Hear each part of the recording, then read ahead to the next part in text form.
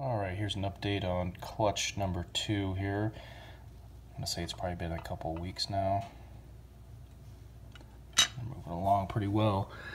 At this point is when you want to start having your next stage ready to go. Because as soon as they pretty much straighten up completely, they will start to wiggle their way out and break out of their egg sacs there, out of the gel. Start putting in a little bit more water in the petri dish, so that when they do break out, they don't dry out. They have something to swim around in until you notice them. My wife's giving me a honey-do list for Walmart, so I might swing by there and grab a small fish tank while I'm at it, or while I'm there. So once they gain some size, I'll eventually transfer everybody into the fish tank. Once I get closer to this size of this guy here, I don't want to put this guy in right away with these guys. Don't want to just run, while they can be kept communally, I don't want to run the risk of big boy over there munching on these guys while they're sitting still. Because usually for the first several days, once they break out, you put them in their own cup. They just sit there. They don't do a whole lot of anything. They're still absorbing the gel that they're in. So, all right, we got a quick update here on the whole tadpole setup. As you can see, I ran to Walmart and grabbed a really pretty cheap 2.5 gallon tank. Threw some gravel I had already on hand in there.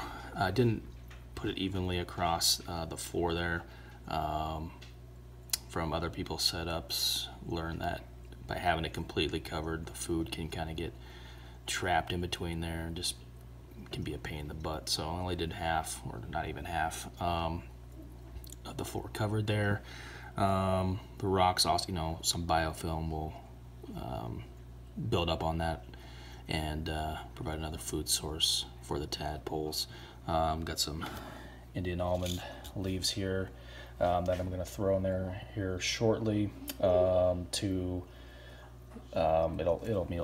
can see in this previous, or this current cup here that I got a tadpole in, how it kind of darkens the water.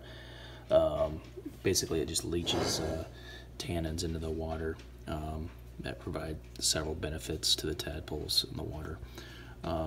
Also throw some moss in there at some point as well. But basically right now I am just letting this cycle overnight, sit overnight.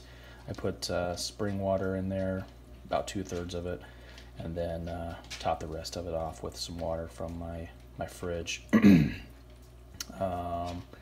which will be fine because it's going to be sitting there overnight. And then once that's all said and done, I'll most likely throw this guy in there tomorrow. It's going to be a pretty decent size. There he is, just chilling out. And then these guys are getting pretty close to where they'll be ready to go into their own cup. Oops. Once that happens, I'll probably place them in a cup like this till they get to about this size, and then put them in all together, versus having them in their current size with this big boy. Don't want him munching on them. What else? Some tadpole food I've been using for this guy from Josh's. Reading online, people use all sorts of different things to feed their tadpoles. I'm sure if you're watching this, you've seen other similar videos and what other people are using. It's whatever works for you. I'll also use some fish flakes as well. Mix that up in there. Alright, that's about it for this video. Tomorrow I'll film putting the guy in his new home.